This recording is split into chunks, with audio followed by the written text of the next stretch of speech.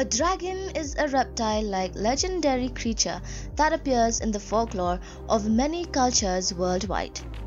Welcome back to the channel, guys. In this video, we are going to give you brief information of the various types of dragons known in this day and age. Dragon tales are known across the globe and they have a very rich history which have been portrayed in various forms. They continue to capture the public's imagination from books to movies to being displayed even on flags. Some dragons are differentiated by their color, like the red dragons, the white dragons, and even the green dragons.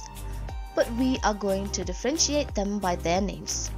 When it comes to mythical creatures, especially dragons, we need to keep in mind that one person's view will always differ from the other.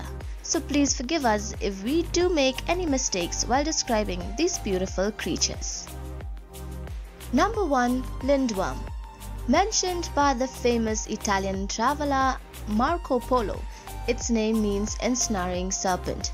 This dragon cannot fly, but it has a pair of limbs. A lindworm's appearance varies across countries and the stories in which they appear. In Norse mythology, lindworms were serpent-like dragons with 2 arms and no legs. Myths tell us they usually invade churches and even dig up corpses in churchyards. Number 2. Fairy. They may be one of the smallest dragons, but as the dragon ages and their color changes, they gain additional spells. Fairy makes its home amidst the tangled forests of the world. They are quick-flying dragons with only a foot long in length, combined with tiny bodies, a long tail, and beautiful butterfly wings. A fairy dragon has a sharp mind, a fondness for treasure and good company, and a puckish sense of humor. Number 3. Dragonet. Just by the name, I think it tells us its size. Dragonet is a small dragon which is human-sized or smaller. That doesn't mean it's not dangerous. These dragons like cool air and have slender jaws, long necks along with pointy wings. Some say dragonets live and hunt in packs. A group of dragonets can easily bring down a human victim. Number 4. Worm. Among its relatives in the family of draconic creatures, the worm is easily distinguished by its lack of limbs and wings. Resembling a gigantic serpent, worm crawls on its belly and is of European origin. They have a hard layer of protective scales. Scatha, the worm from the famous J.R.R. Tolkien fiction, was a mighty longworm dragon of the Grey Mountains. Number 5. Golden dragons. They are found in various tales from Greek mythology to Norse legends.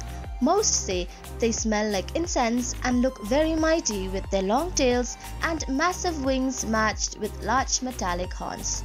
They are wise, friendly, create fondness and a love for dragon tales and the kind of mythical creature that can become your talisman. Number 6. Amphithea. Depicted with feathered wings, a dragon head and no legs, this dragon also resembles a large snake. It is also known as the dragon that was created by the 5th circle of mankind by using ancestral ashes and bones.